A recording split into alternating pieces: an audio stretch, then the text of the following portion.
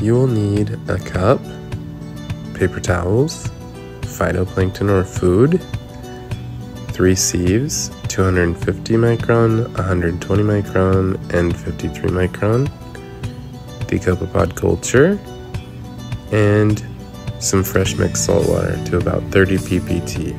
First, we'll take off the lid and remove the rigid airline tubing. Then we're going to pour it through the stacked sieves from biggest to smallest, taking a break as needed. We're going to clean the jar by rinsing it with some really hot water a couple times and then wiping it dry with a paper towel. Now that we have a clean jar, we will pour about 1 liter of clean salt water in it at that 30 ppt salinity. Add enough phytoplankton to tint the water a light green or yellow. This is about 250 milliliters. If you are harvesting apo or apex pods, the top layer will have some adults in it. If you're doing Tisbe, the top layer will be junk and discarded. Most of your adults and harvest are in the 120 micron layer. As you can see, it still has some junk in this layer. You'll want to rinse it the best you can. Now invert the sieve into the cup and rinse the Copepods through. You will still get additional junk in there, and so you'll want to add a little bit of extra water and let it settle and separate.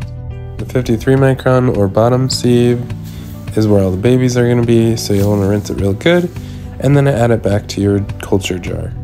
Now we'll want to clean the sieves with really hot water, rinsing both sides, and then I like to do a final rinse with RODI water just to ensure that no buildup happens.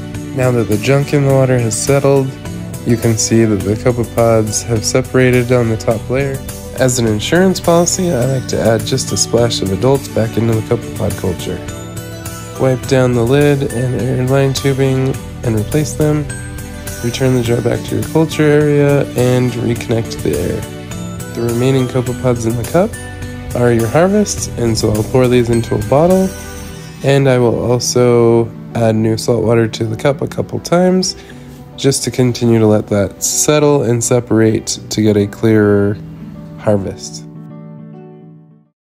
Thanks for watching. Please hit like and subscribe.